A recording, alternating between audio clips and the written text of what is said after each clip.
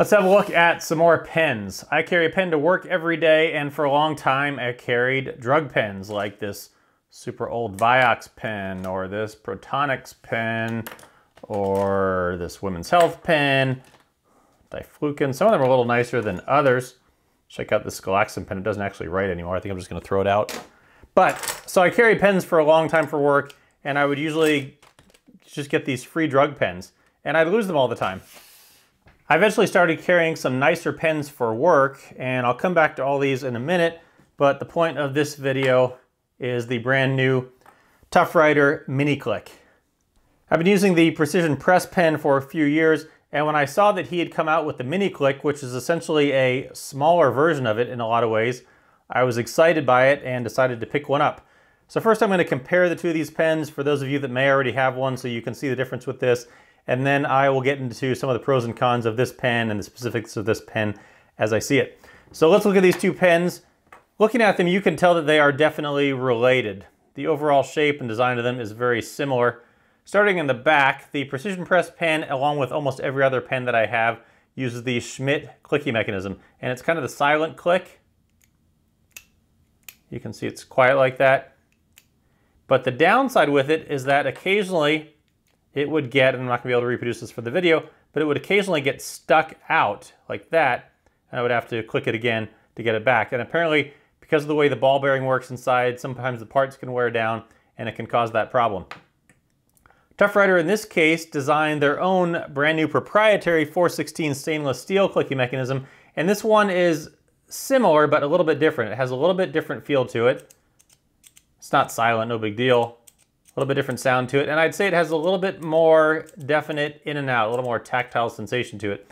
They also put these little kind of racing grooves here, which I like. I like the design of that. Makes it look a little more fancy.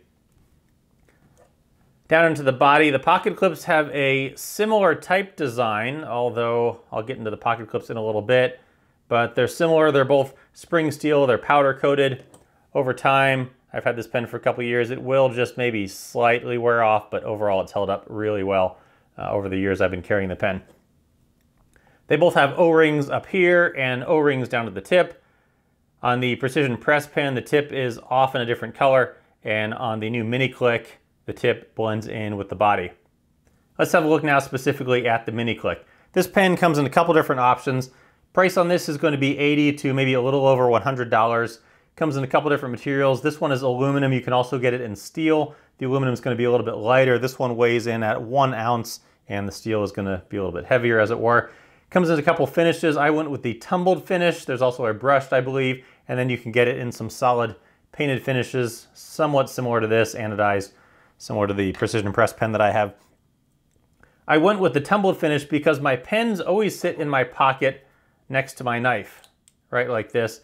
And they tend to rub right there, and this goes for all of my pens, but it kind of rubs the anodizing off. So I thought that if I got something that had a little bit more nondescript finish, that it would be better for not showing the wear as much. And overall, it is. There are scrapes there from where it's been rubbing against my knife compared to what it looks like on the other side, but it's definitely hiding the scraping and the damage much better than it does on, and again, it's not pen specific. Here's my Surefire pen where the stuff's wearing off. So it definitely hides it much better. Length on this pen, 5.13 inches, and I forgot to compare it to the Precision Press pen, which is 6 inches, so it's definitely a little bit shorter. The pocket clips in the same spot will make the pen stick out of your pocket just a little bit less, and will certainly stick down into your pocket quite a bit less. Moving forward, there is a pocket clip. It is spring steel, it's powder coated, and it does very well for holding its retention. It's fairly stiff. There's O-rings up here, there's O-rings down in the tip, and taking this pen and writing with it is very comfortable. It can do several different refills. It can do a Parker refill, it can do a Fisher. It comes with the Fisher refill standard, but it will take a couple other refills if you'd like to swap those out. Now, a couple nitpicks with this pen. The O-rings, they look very nice, but for the most part, they're really not needed. The pen is perfectly grippy on its own, and I took the ones at the tip out. I put them back in just for the purposes of the video to show you how the pen comes. But when you take it, when you undo the pen, the pen, the middle O-ring slips down into there. And let's see if I can get it off.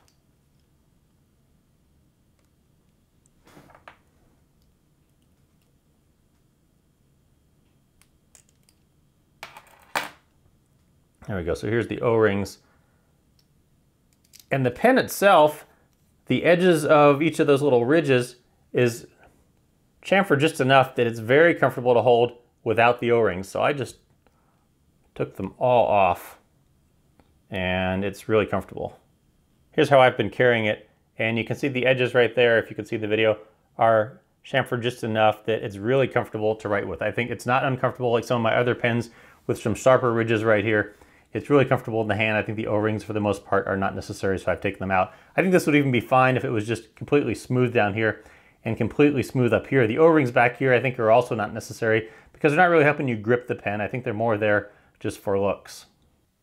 The problem with this pocket clip on the Mini Click is that you can see here right at the tip, it really does not turn up very much. So when you go to put it in pants pockets, if that's how you carry it, which is how I carry it, it just doesn't fit in a lot of pockets. It won't go in. These 511 pants are reinforced back here. Up here, they're just 2 plies.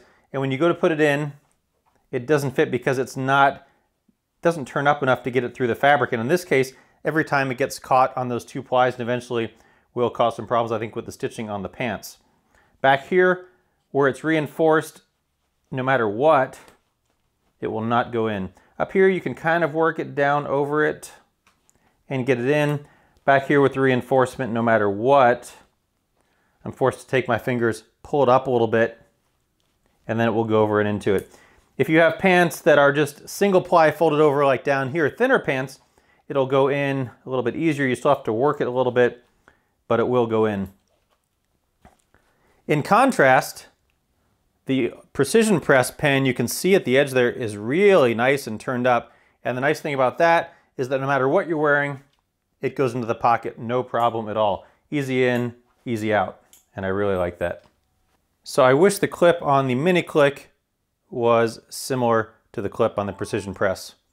My only other thought with the pocket clip is that I wish this O-ring here wasn't here. I prefer pocket clips to be perfectly smooth under the pocket clip because I think it just slides out just a little bit easier. That's a very small nitpick, but I prefer that to be smooth under the pocket clip. Here's a quick size comparison of some of my other pens. If you have any of these, Matthew Martin Clicky, the Burke Knives pen, Surefire Pen 2, the Movers and Shaker Tactile Turn Shaker pen. This is a Fisher Space pen, of course the Precision Press pen, and the Mini Click. So it's very similar to size, a couple of these. The Precision Press pen being a little bit longer, I always thought it was a little bit too long personally for my needs, but it was designed also as somewhat of a self-defense type pen with that extra length. My overall thoughts on the pen is that I really like a lot of things about the pen. It's the perfect size, I think the perfect weight. It's really comfortable to write with. It's expensive, $80. When I tell people how much it is, they think I'm kind of crazy for spending that much on the pen. The one guy said, what? It's like $4 of aluminum. But there's a lot of design and machining that went into this, and the proprietary clicky mechanism back here functions really well and is apparently an improvement over the older Schmidt mechanism. If I could make a few adjustments to it, I would get rid of almost all the O-rings. I might keep these. And the pocket clip desperately needs to be turned out, similar to the way it is on the Precision Press pen. But otherwise, another great pen from Tuff-Writer. Check this one out, the Tuff-Writer Mini Click.